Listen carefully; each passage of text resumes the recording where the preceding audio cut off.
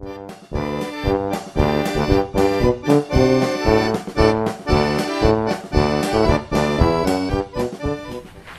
it's Mike again with Utastic. Today I'm sitting down with Daniel X. O'Neill.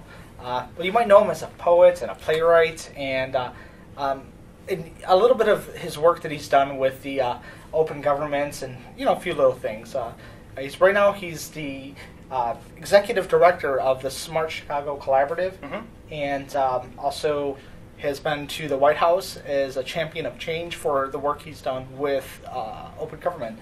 Daniel, thanks for taking the time to sit down. All right, good to see you, Mike. So, how does a poet and an artist go to become the man in the shirt in the suit? That's like that Sprint commercial. We're gonna stick it to the man. Yeah. But you are the man, so I'm sticking it to myself. Right. So I've been sticking it to myself for a while. How did I go from being a poet and a playwright to where I am now? I guess I don't see it as crazy and circuitous of a path as it seems. In the late 80s and early 90s, I was a part of the spoken word poetry scene in Chicago and around the country. I did a lot of tours and I wrote books and my mission, my completely silly mission, was to become the worldwide entertainment juggernaut of the 21st century. And the That's idea, Juggernaut Co. Juggernaut Co is my handle in a lot of different places, although it's too difficult to spell, Right. so I've moved to And X. O'Neill. your degree was English and anthropology. How do you go from being very much creative and expressive to what is now focus on technology? Well, I think that I did get a degree in English and anthropology from the University of Illinois in Chicago, and again, I don't see it as that wild of a path.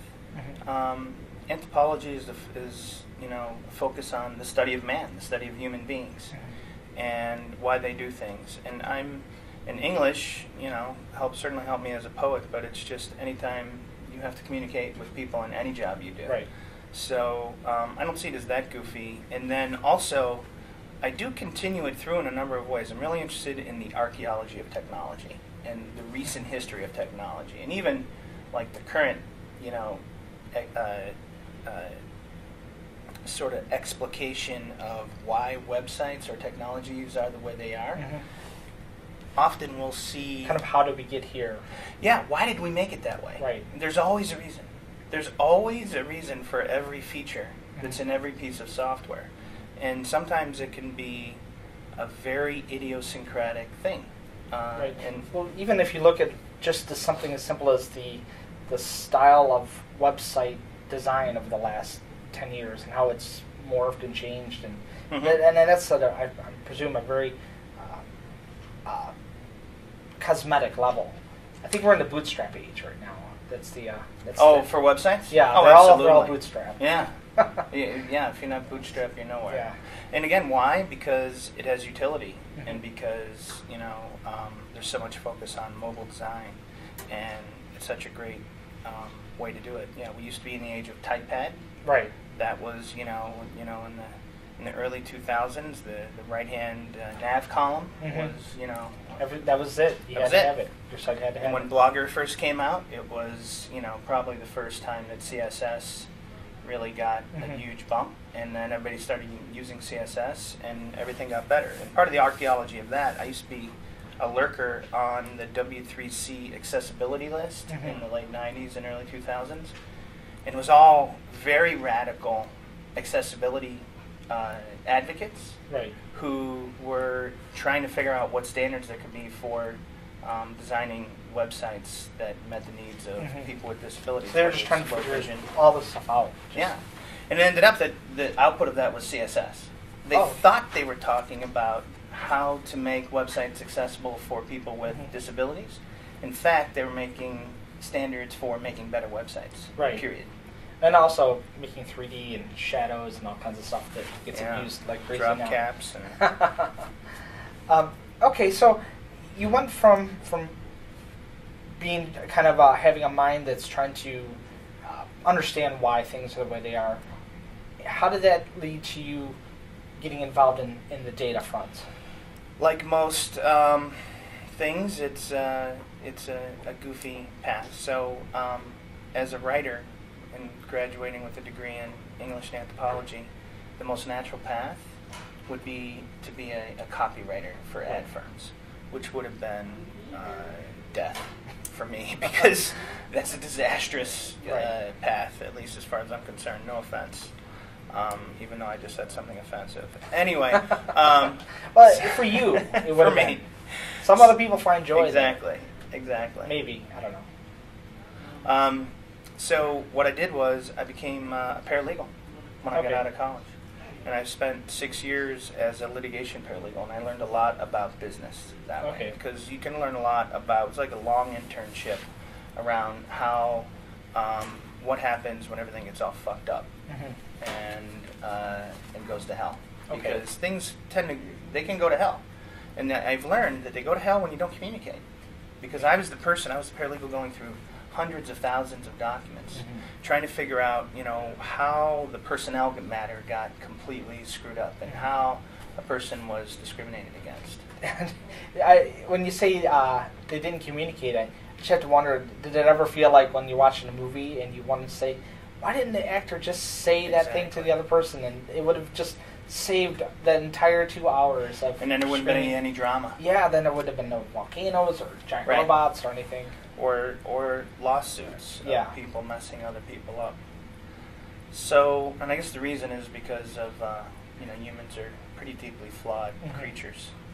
So, I did that, and then to make more money, I did copywriting on the side. I did, marketing, brochure type copywriting. I did a brochure for the World Book CD-ROM in 1995.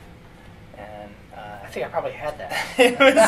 it was if it came bundled with a Packard Bell, then I had it. Oh, it was a blockbuster thing. Click on to Discovery or something along those lines. And it had video, I bet. It did. Yeah. It did, and that was the first time I did anything. Remember, back then it was the age of interactive. It was not about websites. Yeah.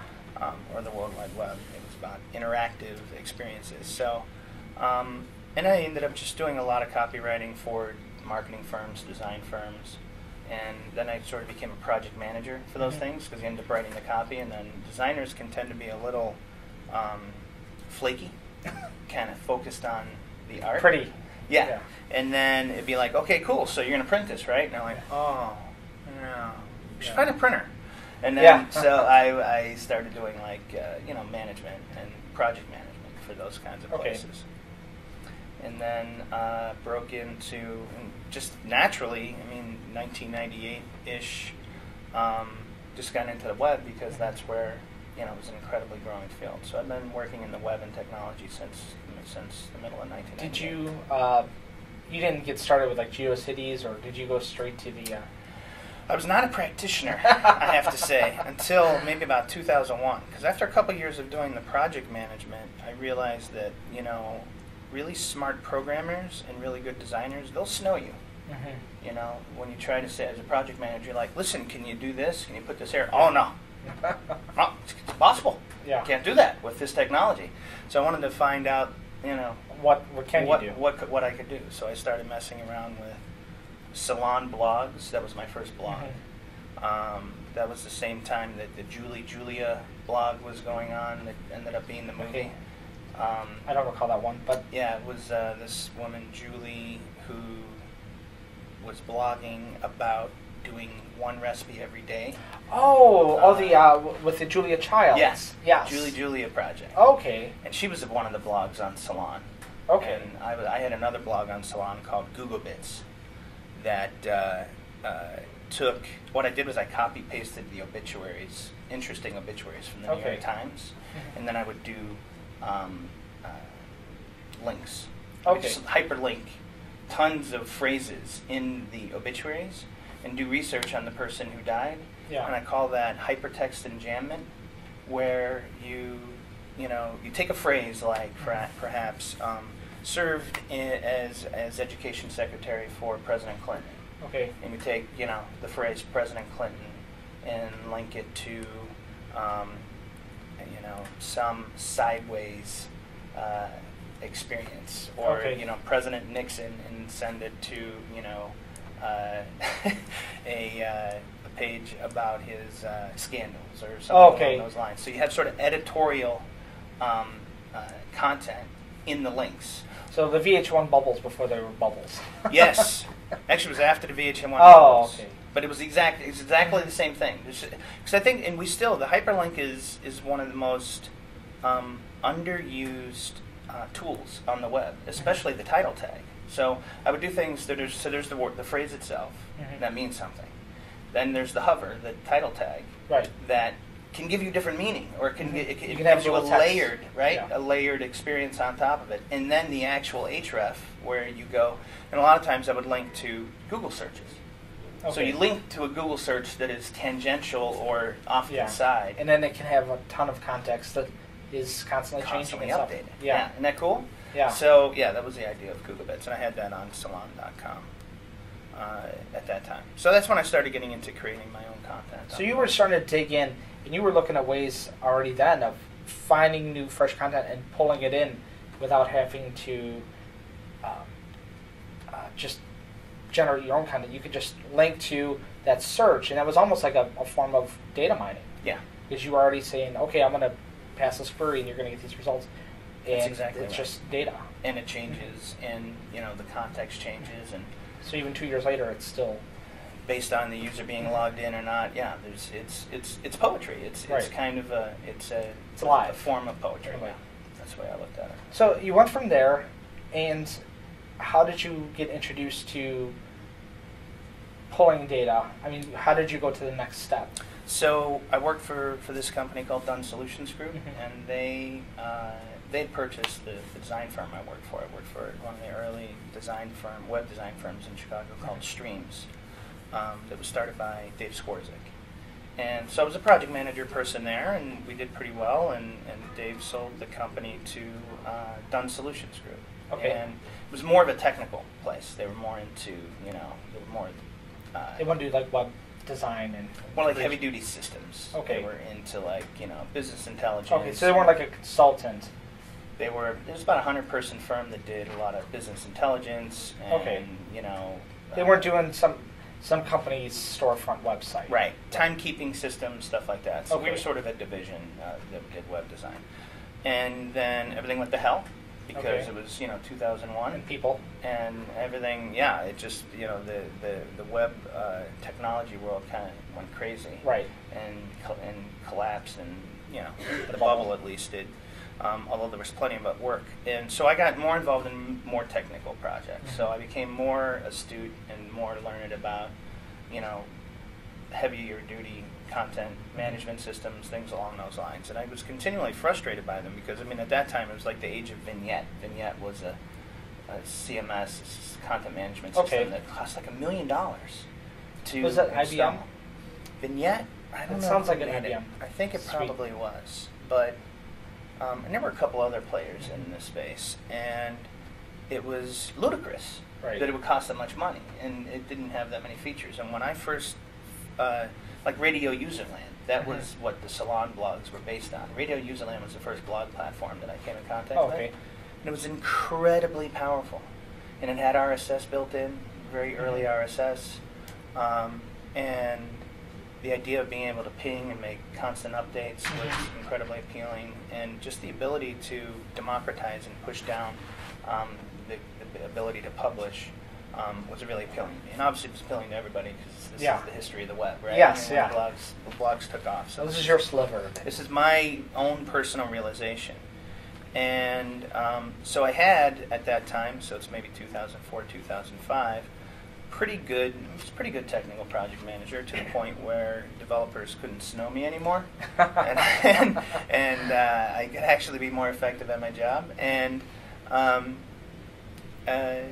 then learn about these powerful, very low cost tools, and so I started doing websites on the side by myself for churches, schools, community groups, things like that. Started doing community technology training. Mm-hmm. Like I took TypePad. I like doing crazy things that you're not supposed to do with tools, right? Right. So TypePad is incredibly powerful because you, for one account with $15, you could set up an infinite number of blogs. Right. So I had, juggernautcode.typepad.com, and they had domain mapping too. So Right. you could have them at whatever URL you wanted.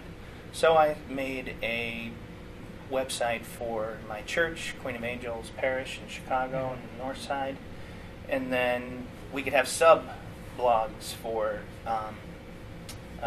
different ministries, right? So it's Right. like you're into the feeding the homeless, or you're into what other ministries? Peace and Justice, Mm-hmm. and then they could have their own separate. So you could have this whole hierarchy of content under one TypePad account. $15. $15. Mind blowing. Yeah. It's 2005, right? So Right. you could just have an infinite amount of content in a really simple SaaS, content management system Mm-hmm. that anybody could use. So started doing that, and then we have a lot of Spanish-speaking people in the parish, and they were like, "Wow, this is awesome." Of course, they would say it in Spanish, but I don't know how to do this because I did all this training in English. Right. So I did bilingual computer training, and it was just So you amazing. taught yourself Spanish so you could translate? No, I or- just know some Spanish. I'm pretty Okay. good with. I'm pretty, I can get along. Pick it up.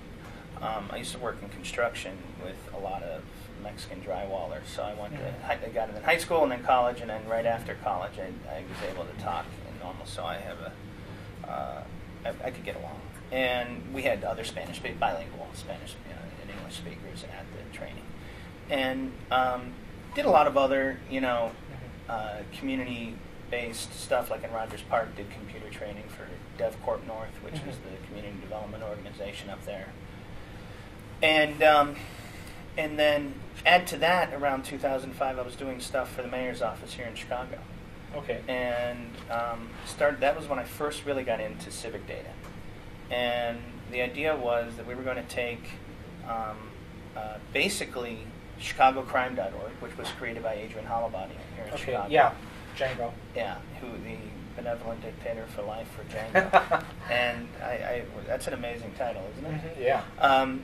So Adrian came up with ChicagoCrime.org, which was just a singular, mind-blowing thing because he reverse engineered the Google Maps Yeah. before there was even an API. And yeah, he would be able to show where crimes were happening. He was in able to semi- put dots Was on it the real map. time or delayed?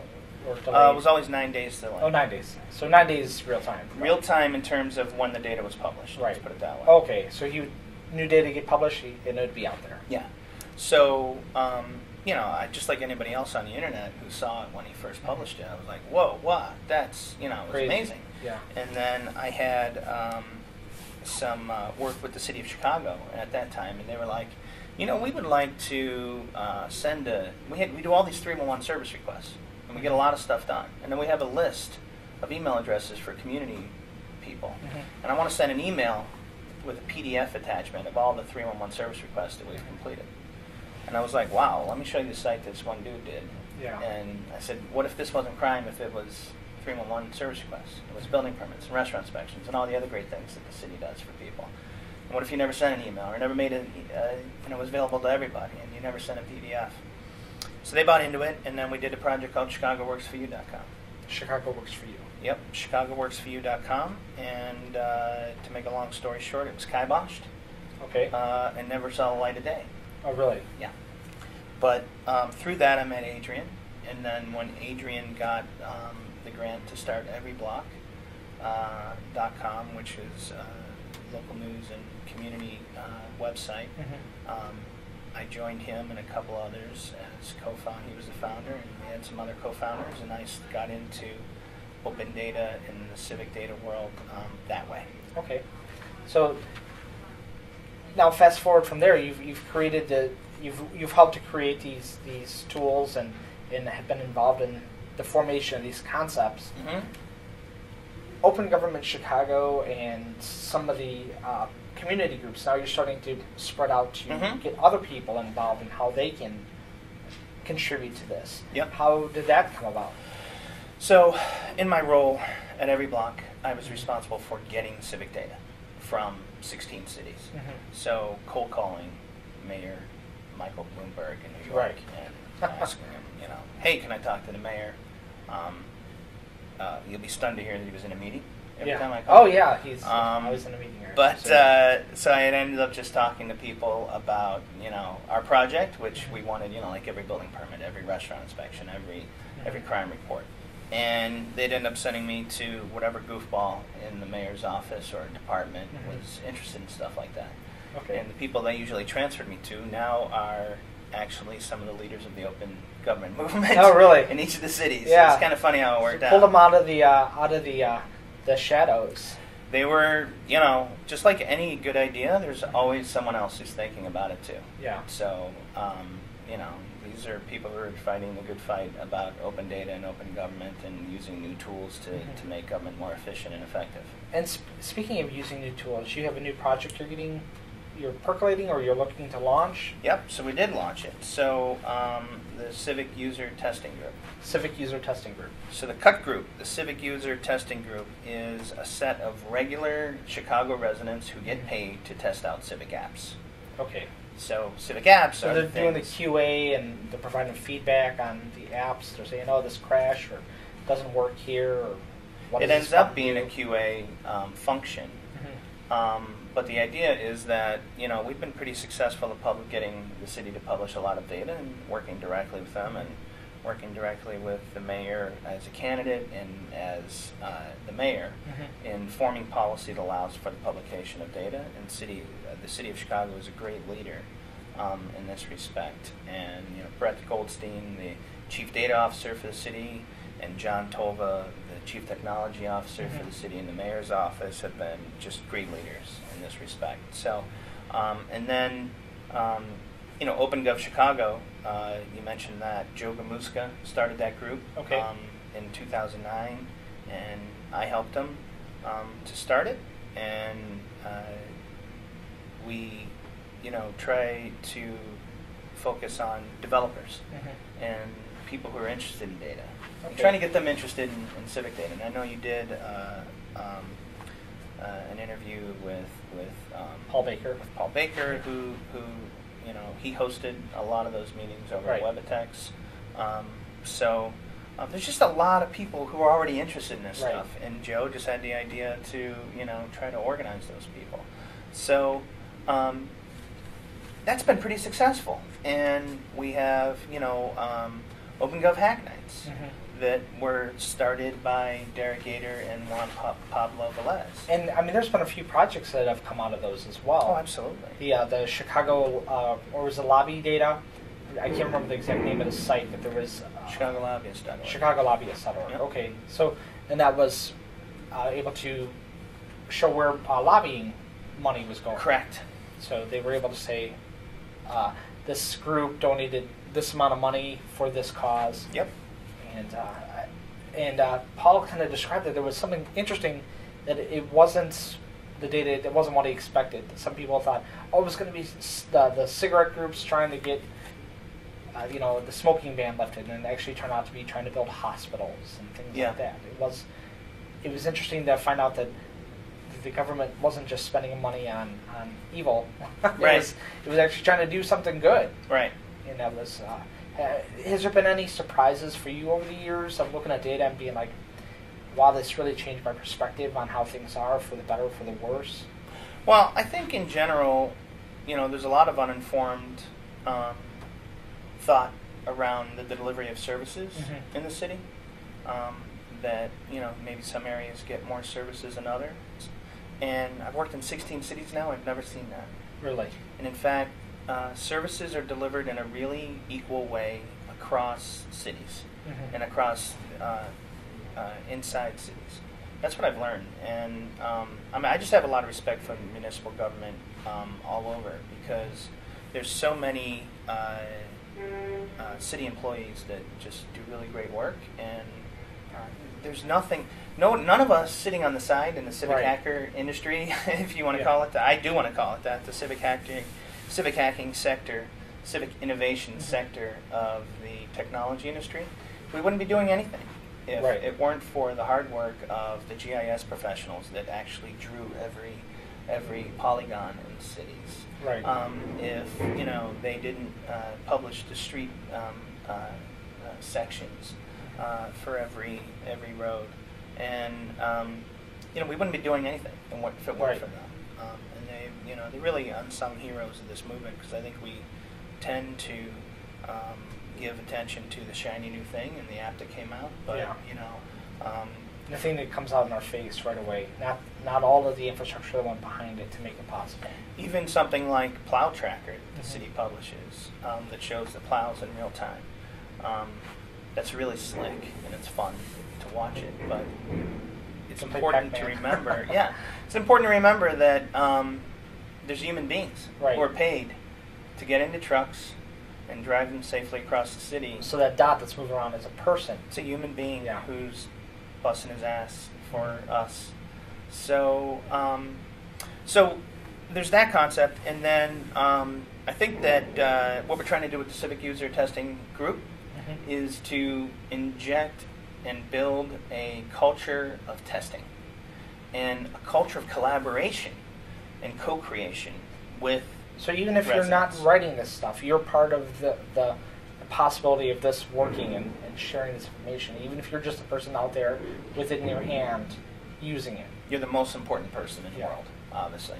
Yeah. In any technology company, Oh yeah. any If system, nobody's using it, then it's just so the motto that we have at the Cut Group is, if it doesn't work for me, it doesn't work.